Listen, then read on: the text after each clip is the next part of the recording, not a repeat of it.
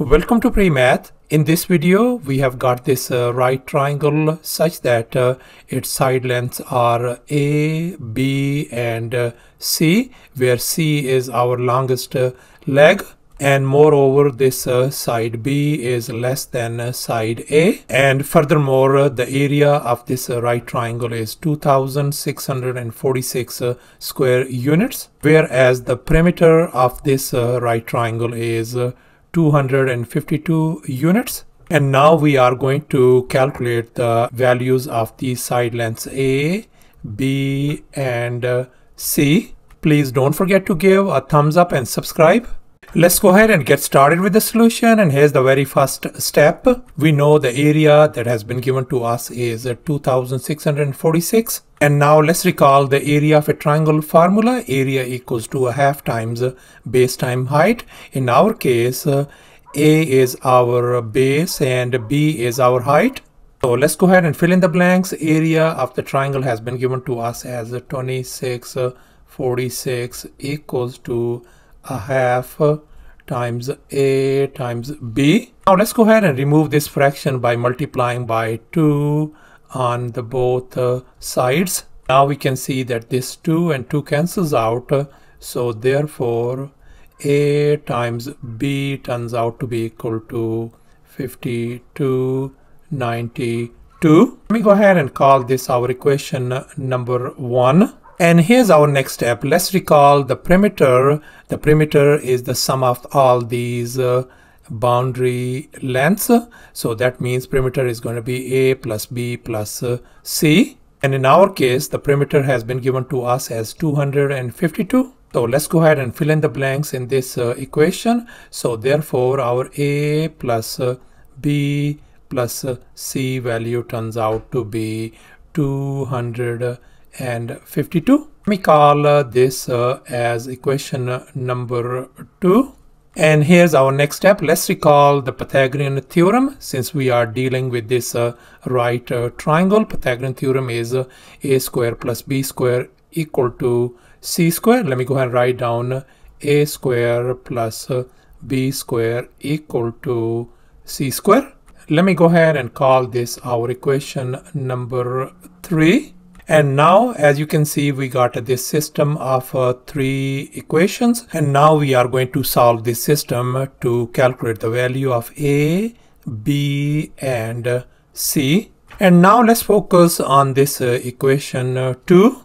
And here I have copied it down. Let's go ahead and move this C on the right hand side. So therefore, we're going to have A plus B equals to 252 minus C. Now let's go ahead and take a square on both sides. We are going to manipulate this one now. And now let's recall this famous identity, A plus B whole square. I'm going to apply it on the left hand side. So I can write A square plus B square plus 2 times AB equals to, and now let's recall this another identity, A minus B whole square. We are going to apply it on the right hand side. So the right hand side is going to become the square of 252 is 63504 plus C square minus 504C. And now we can see A square plus B square equal to C square. So therefore, I'm going to replace this A square plus B square by C square. And likewise, this A times B, I am going to replace this A times B equals to 5292. So this is going to become 5292. As you can see in this next equation, I have replaced this A square B square by this C square, and likewise I replace this AB by this 5292. And now we can see this C square and C square on both sides, they cancel each other out. And now let's go ahead and simplify furthermore. So 2 times 5292 is going to give us 10,584 equal to 63504 minus 504C. And now let's go ahead and move this negative 504C on the left hand side, and at the same time I'm going to move this 10,584 on the right hand side, as you can see in this next equation. Now let's simplify furthermore. So 504C turns out to be 52,920. And now let's divide both sides by 504 on this side. This is gone. So therefore our C value turns out to be 105. So thus our C value turns out to be 105. And now let's focus on this equation 2 once again. And here's our equation 2. And now we know that C value is 105 that we just figured out. I'm going to replace this one by C over here, 105. So therefore we're going to have A plus B plus C. I'm going to replace it by 105 equals to 252. And now let's go ahead and subtract 105 from both sides. This is gone. So our A plus B value turns out to be 147. And here's our next step. Let's focus on this equation 1. And here I have copied down this equation 1. Now let's go ahead and divide both sides by A. I'm going to divide A on this side and A on this side, and we can see that this A and A is gone. So our B value turns out to be 5292 divided by A. And now I am going to substitute this B value over here in this equation over here. As you can see in this next step, I have replaced this B by this value, as you can see over here. And now we are going to remove this fraction. So I'm going to multiply all the way across the board by A. So here A times A is going to give us A square. Here A and A is gone. So we got plus 5292 equals to 147A.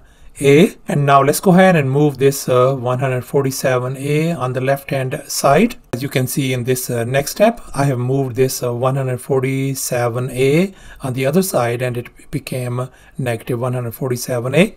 And now we can see that this is our quadratic equation, and we are going to solve it by grouping and factoring. Now let's focus on this 5292. And here I have copied it down. And if we pay little attention, we can see that this could be broken down to 21 times 21 times 3 times 4. So let me go ahead and rearrange this thing. 21 times 3 is going to give us 63, and likewise 21 times 4 is going to give us 84. So therefore let's focus on this middle number, negative 147A. I can tweak this thing. I can write this thing as negative 63A minus 84A. It doesn't make any difference whatsoever. As you can see in this next step, I have replaced this negative 147A by this. And now we can see between first two terms, A is in common, and between these last two terms, negative 84 is in common. So therefore I can write A times A minus 63 minus 84 in common. So we got A minus 63 equal to 0. And now we can see A minus 63 and A minus 63 is in common. So therefore we can write A minus 63 times A minus 84 equal to 0. Let's go ahead and break it down. So I can set A minus 63 equal to 0, and the other one is going to be A minus 84 equal to 0. And here in the first equation, A is going to give us a positive 63 value, and for this second equation, A is going to be positive 84 value. And now we see that we got our C value is 105, and here I have copied down C value on both sides. Now we are going to calculate the b value in both scenarios. And now let's focus on this equation 2.